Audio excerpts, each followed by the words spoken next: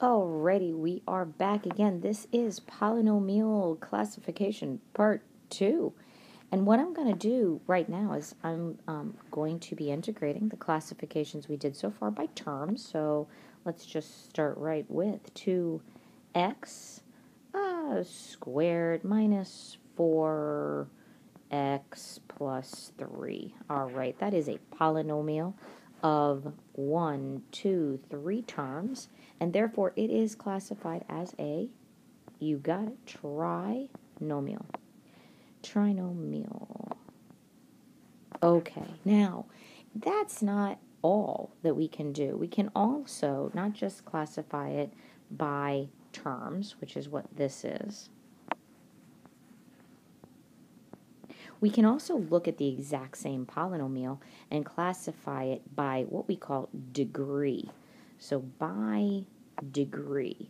So the first thing we have to kind of understand is, what the heck are you talking about by degree? I don't even know degree, like 42 degrees Celsius or Fahrenheit? What kind of degrees are we talking about here? Well, all right, so degrees in algebra are the words given to the exponents. A general description. So instead of calling it an exponent, I can say that the variable has a degree of 2, or the term is a second degree term, or a second degree polynomial, depending on what you're saying. So in order to talk about degrees, we do have to acknowledge what the degrees are of all of the terms in the polynomial. So let's just identify. I already know that's a 2. What is this one? What is the degree of that x? Well, we've been down this road already, haven't we? We know the degree is a 1. We just don't show it. Now, here's the fun one, 3. The degree of the variable, guys. That's what we're talking about, not the degree of the coefficients or constants. That's not what I'm talking about. I'm talking about the variable. So what is the degree of the variable of the 3? And I know you're thinking there is no variable. Excellent. There is no variable, therefore its degree is 0. Remember that anything to the 0 power is 1, so that would really be the same as times 1, and 3 times 1 is 3. So you're back to what we already know, that anything to the 0 power is 1, so I can write that without changing any value. It is not 0. If this was 0, 0 times 3 would be 0, and there would be no 3. Very important kind of concept. However, it must be said, you really don't have to understand that to understand degrees, at least have a basic intuition of them. It's okay. So you notice that they have degrees now, a 2, a 1, and a 0. And if you're going to classify this by degree, you go to its highest degree. Now, we in the algebra community usually order our polynomials by degree. We put the largest degree in the front. It's considered appropriate. It's considered classy when you do it that way. It's sophisticated, possibly. If your degrees are all over the place, it's a little disorganized and tacky. So, try to organize your variables by degree. So this one, 2x squared minus 4x plus 3, is a second degree polynomial. Second degree. That's a fancy way of saying its biggest exponent is a 2. It's a second degree polynomial. There's more, but let's just go with that. So tell me, what is the degree of this one? I'm going to give it to you out of order. I'm going to be tacky. Yes, I am.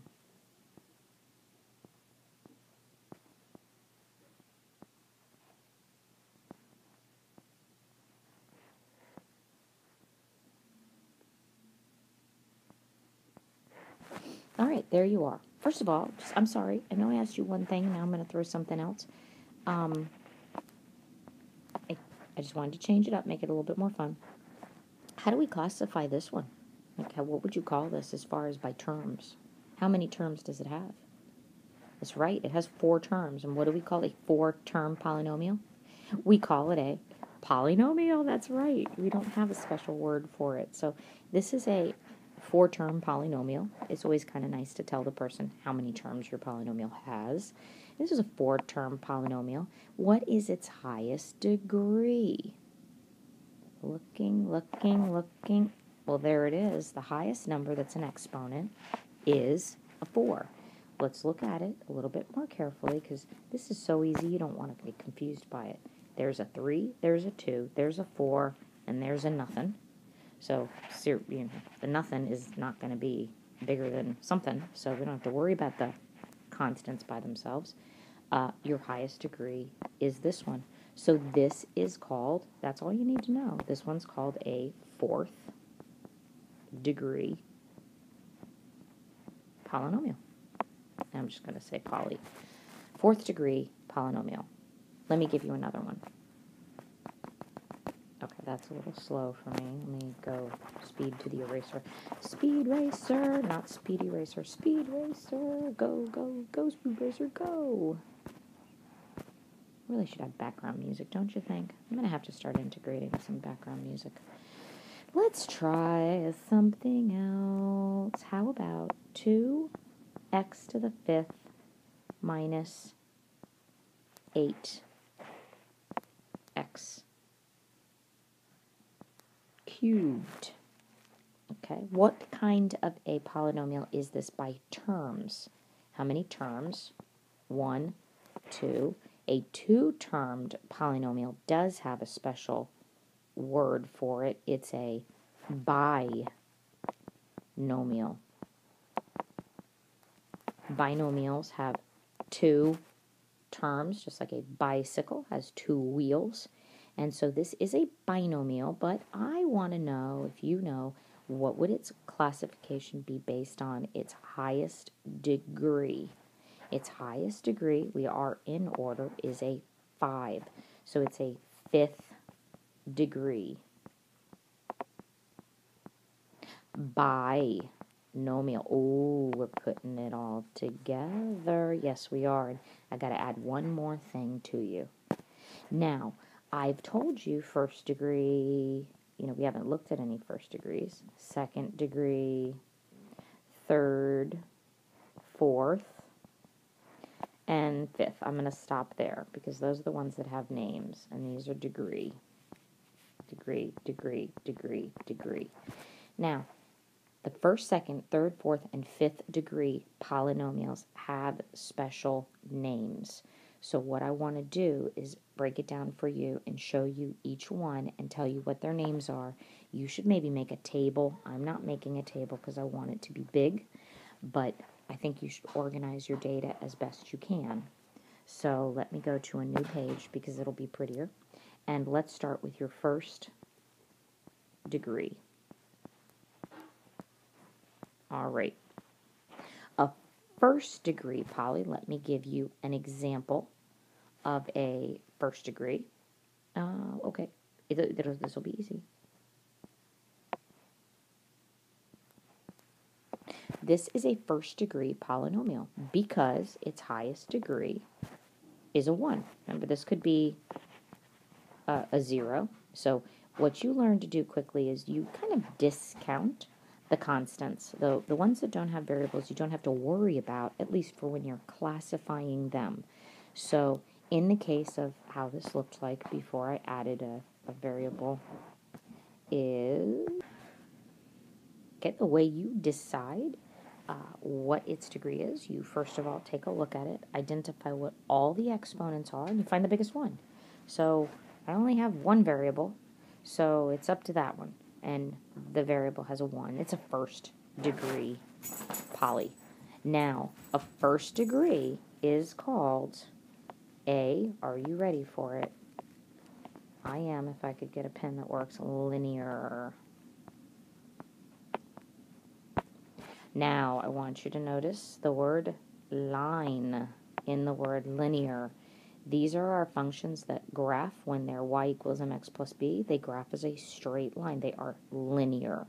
And so anything with its highest degree being 1, meaning you don't really see an exponent when you look at it, is considered a linear polynomial. All right, let's sub in change things up again. Here we go for the next one. So what if it was a second? I've got to change that too, don't I? Okay, second degree. Well, I could easily just change this or problem that I gave you and make that a 2, right? I could saucy it up. I could make that a y, and I could add a 5. It won't matter just because it's a trinomial versus a binomial. We're talking about degrees. We're talking about the highest degree. That one's a 2. This one's a 1, and don't have to worry about the constant for this activity. So this is a second degree trinomial in this case. And what's the fancy word for a second degree trinomial? The fancy word is, you're going to love this. I know you're thinking, well, what do I think it would be called? You'll never guess. It's called a quadratic.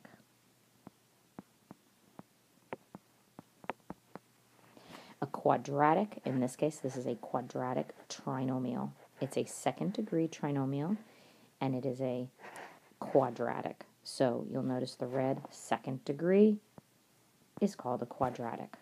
Let's go to the next one. Don't really try to rationalize it. It probably will confuse you. All right.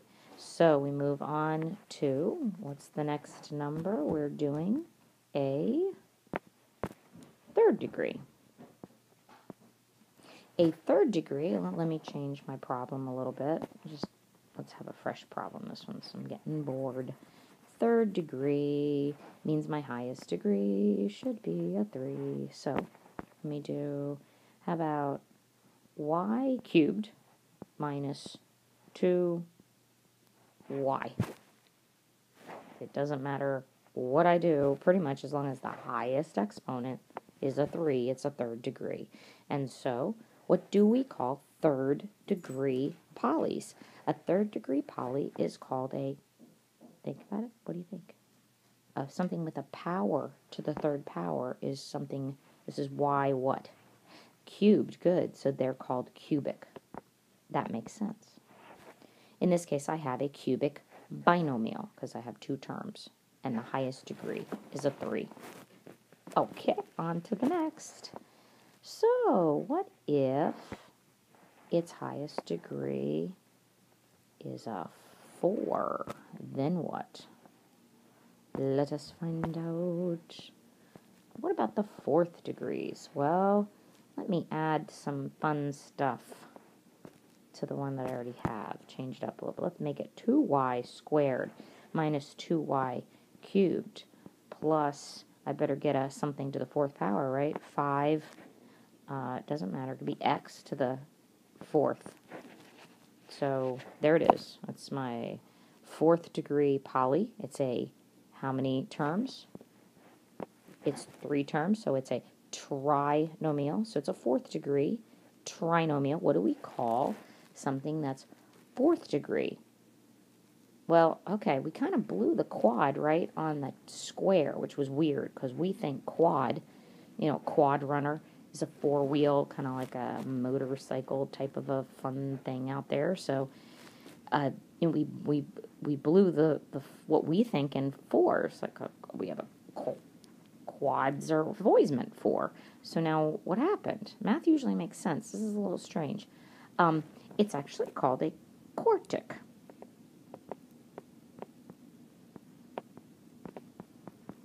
Now you do see quart. Now I'm thinking quarter, right? That's 4 quarters make $1. So there's a way to remember it, but absolutely everybody has a tendency to get a little confused with quadratic and quartic. 4th degree polys are called quartic polynomials. In this case, we have a quartic trinomial. Let's do the last one. The last one will be a 5th degree poly. And I'm going to make it nice and simple. I love simple. Simple seems to confuse people, and I love when something simple isn't confusing. So, 5th degree, here we go. I want a monomial. I'm going to create a monomial, which means one term, right? So how can I create a one term with it being a fifth degree. You think of yours, I'll think of mine, and maybe I get lucky and we come up with the same one. Did you do it? I mean, that's about as simple as I can come up with. So x to the fifth is a monomial, and it's a fifth degree monomial, and we would call it a quintic monomial or a quintic polynomial. And this is when I think it's a little weird to call a one-term poly, because to me poly means many, and one term is pretty much the opposite of many in my brain. So anyway, it is what it is. This is a quintic monomial. Now, we have degrees 1 through 5. I left somebody out, and it's not 6. Go the other way. I left out a 0 degree. Now, I did that on purpose because I wanted to leave the last for the best. So, a 0 degree. How? Okay, we just did a fifth degree, right? We wrote x to the fifth. And that was easy.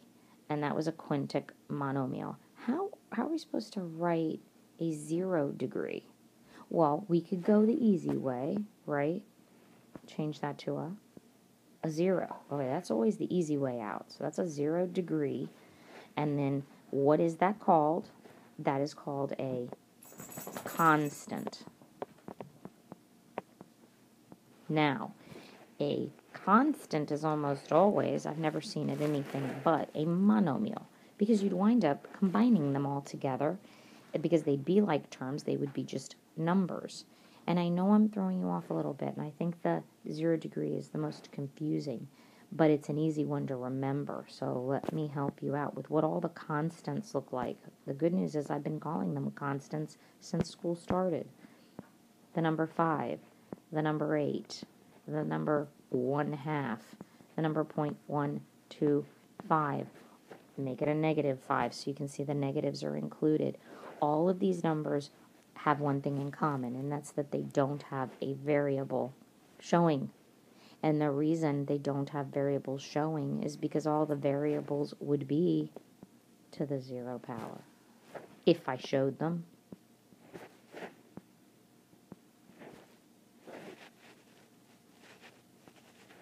That's supposed to be a 0. They'd all have variables, but they'd have to be to the 0 power, because they would all technically have to turn into 1s that you'd wind up timesing, which would not change anything. So, in math we don't do stuff that winds up having to do this to make it back to what it was before we did it. It makes sense. And so what you realize is a 0 degree polynomial is called a constant, and those are reserved for all of the numbers that are by themselves without variables. So what's an example of a 0 degree constant? 5, -5, -52, -52.8. All of those would be considered constants. Any number you can dream of will be a constant, a 0 degree. That, my dears, is the end of that. You've got everything you need now to classify a polynomial, not only by terms but by degrees. Put them together. Make yourself an organized piece of note for class so that I can check over, make sure you have all the data you need. I do know that this video went 18, almost 19 minutes. That's okay. I have extended time on YouTube because I am a frequent flyer. I will see you in class. Peace out.